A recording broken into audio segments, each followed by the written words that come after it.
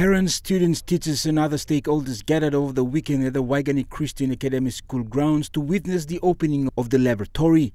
At the cost of nearly 1.4 million, the lab is a support infrastructure towards this learning institution. Founder Benjamin Mul says the lab boasts critical component to advance student learning. So I'm happy that the national government recognized Waigani Christian College and they donate the science lab.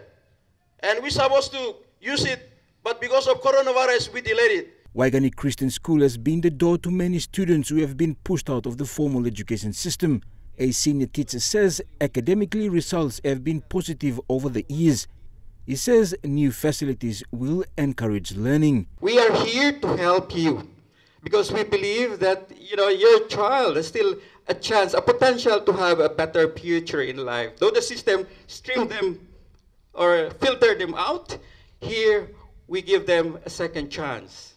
We are here to create a better future. And I think that's already proven that we are really creating a better future for your children. The pandemic has also delayed some other developments in the school.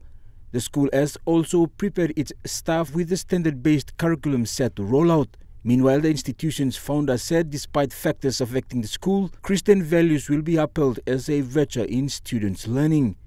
Our teaching, our curriculum, our programs, our activities must always be based on Christianity. This is the only solution. You will see the light at the end. And it happens to me. And I'm a testimony here. That's why I set up the school. Jack Lopava Jr., National EMTV News.